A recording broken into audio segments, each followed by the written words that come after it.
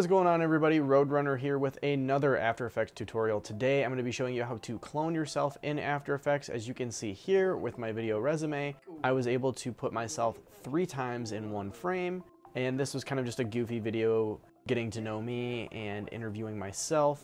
This idea actually stemmed from a project I did back in college. It was like a self-portrait that you're supposed to do, and I had my own talk show and I interviewed like 3 different versions of myself. So I've done this a few times, and I can honestly say trial and error is your best teacher when it comes to this. So I did this really quick example right here just to kind of show you how quick you can get it done.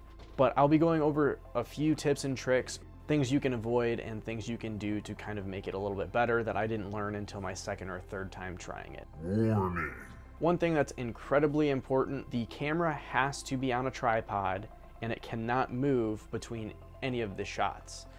Let's get started.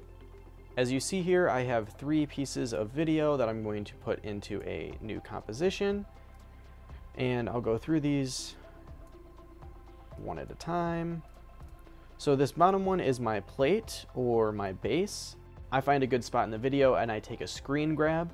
So that way, see, this is a video. You can see the camera moves a little bit when after I hit record. But if you have a screen grab, you can extend it for any amount of time and you know that it's going to stay absolutely consistent. Another reason that you do this or have a plate or a base is because you can see here with my couch shot. Now, I don't find this super distracting, but I know a lot of people who would, and I would probably end up masking it out, but there's a car driving by in the background. So what I would normally do here, if I want to get rid of it, it's pretty easy. I just hit G, bring up the pen tool, and I make sure that this layer is selected, and I would just mask myself out. And you'll notice as soon as I connect it, the car lights disappear. Boom.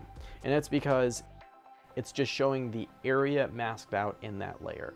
So another thing you can do is hit F on the keyboard to feather this out. You'll notice it just kind of helps blend this mask in with the area around it, but I'm not going to do that today, and we're just going to live with the car lights in the background. So getting down to actually masking yourself, the last video file I have is me walking through the front door and me looking at the other me, and they're both saying, "What are you doing here?"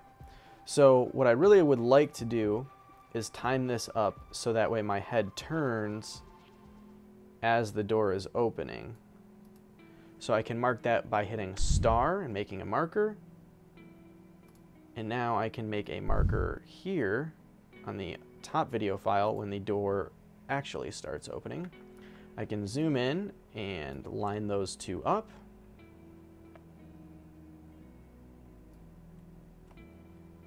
So you can see the 2 versions of me. The easiest way to do this would be to, again, hit G on the keyboard, bring up the pen tool, and just mask out myself walking in the front door. And look at that. Boom. Really nice, quick, easy way of cloning yourself.